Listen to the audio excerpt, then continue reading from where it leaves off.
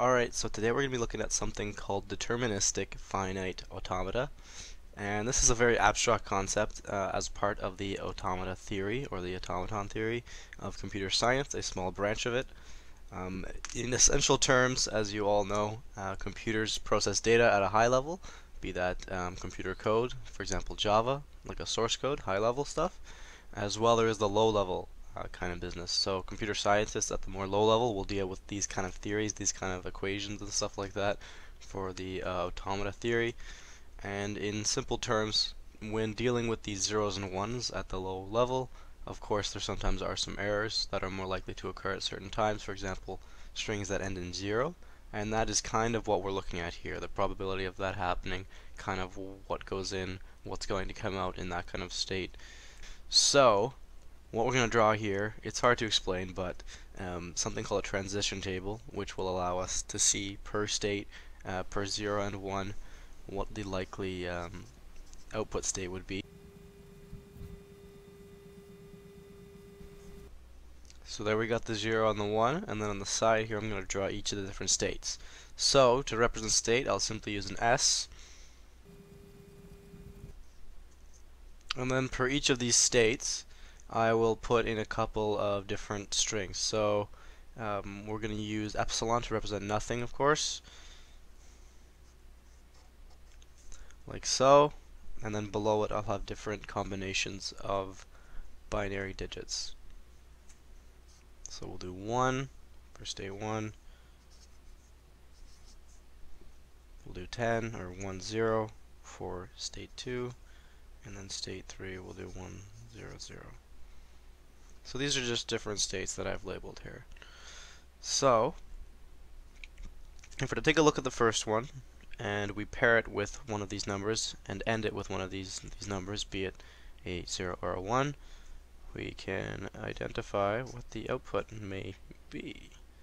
So for example, we can consider epsilon 0, and then we look through our list here to see if we have it in part of the input states. So epsilon 0 is not included, not as it's in its entirety at least. So what we're going to do is we're going to cancel that, and we're going to then look for just the 0. Do we see a 0 in its entirety? No, we do not. So we'll cancel out again, and that will just put us at S0, like we're already there. So no movement there. Then we're going to look at 1, so epsilon 1, and then we look for epsilon down here in the list, epsilon 1, cannot see epsilon 1, so we'll cancel out the epsilon, and we're left with 1 to look for, and yes, we do have 1 right here. So in state 1, we can write that, and then we'll move on to the next state. So we'll pair state 1 with 0, so 1 with 0. Do we have 1 0 in this list? Yes, we do. We have it at S2, so we'll copy that. And then we'll do the same thing with 1, so we'll do 1 1. Do we have 1 1 in here? No, we don't. Do we have 1? Yeah, we do. So that's at S1. And then we'll do the same down for state 2, paired with the 0, paired with the 1, gives us these results. 1 0 0 for 1, going to be 1 0 1. And we'll look down here on the list. Do we have 1 0 0? Yeah, we do. So we'll write state 3. Then, paired with 1, do we have 1 0 1 on the list? No, we do not. Remove the 1. Do we have 0 1 on the list? No. So we'll cancel the 0 again, and we'll look until we get 1, which we do have. Once again, at state 1. Again. So, next one on, as you can see the pattern emerging here, we'll try state 3 with 0 and then a 1 for the ending. So 1000, and then we'll have 1001. So 1000, 1001. So for 1000 or 1000, do we have it in the list? No, we do not. Do we have 000 on the list? No, we do not. We don't at all, anywhere. So That's just going to go back to, of course, s of 0. Then 1 0 0 0 1. Do we have anything? No, we do not. No, no. But we do have a 1 again at s1. So this is our output here for the transition table, considering these specific states. So now we're going to move on to something different here, something called a transition diagram. So we're going to apply what we have here in the transition table that we made, and we're going to turn it into somewhat of a machine that allows us to plug in certain strings of zeros and ones and test to see if they meet any of these states. So by state being they end with one of these here listed, corresponding sets of binary digits.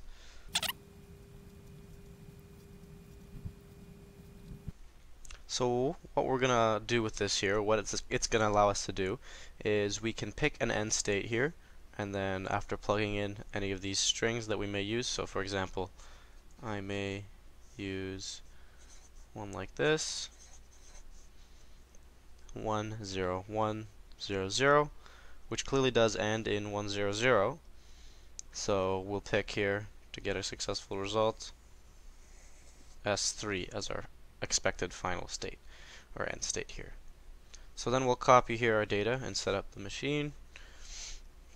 So if we look at a starting point of S0 and have it correspond to a 0 coming through on the string, we get a result of S0. So in other words, it comes back to itself. Then if we look at S0 on 1, it gives us S1. If we look at S1 on 0, it gives us S2.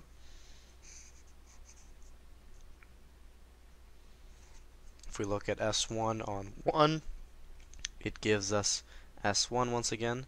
So in other words, it goes back to itself. If we look at S2 on 0, it gives us S3. If we look at S2 on 1, it brings us back to S1. If we look at S3 on 0, it brings us back to S0. If we look at S3 on 1, it's going to bring us to S1.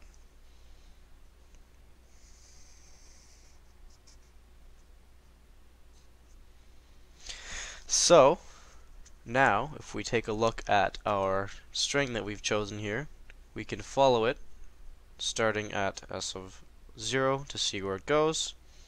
So initial state, we plug in the 1. 1, where does it go? It's going to go to S1. S1 with a 0 is going to go here onto S2.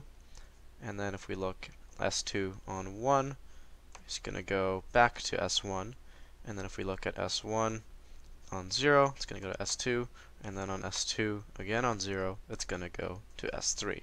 So this here, under our circumstances here, would in fact pass because it does fit the requirements and give us what we expected.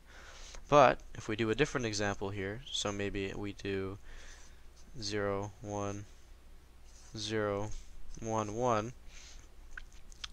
This example here, if we start on S of 0, we follow it along, we don't expect it to give us the ending point here of 1 0 0, so it won't have a state 3. It may have a state 1, but it won't have a state 3. So let's follow it along and check. So S of 0 on 0 is going to bring us back, so we're here again. S of 0 on 1 is going to bring us to S1. S1 on 0 is going to bring us all the way down here to S2, and then S2 on 1 is going to bring us back to S1. S1 on 1 is then going to bring us back to ourself here. So we're going to end on S1. So the ending here is not going to fit with S3, which is how we set up the system, but it is if we were to reset the system with a different ending. So if we set it to S1 as an ending, it would in fact meet state 1's requirements. And that, in essence here, is what the transition diagram is with the transition table, and a little peek into what is automata theory, a small branch of computer science. And I hope you enjoyed.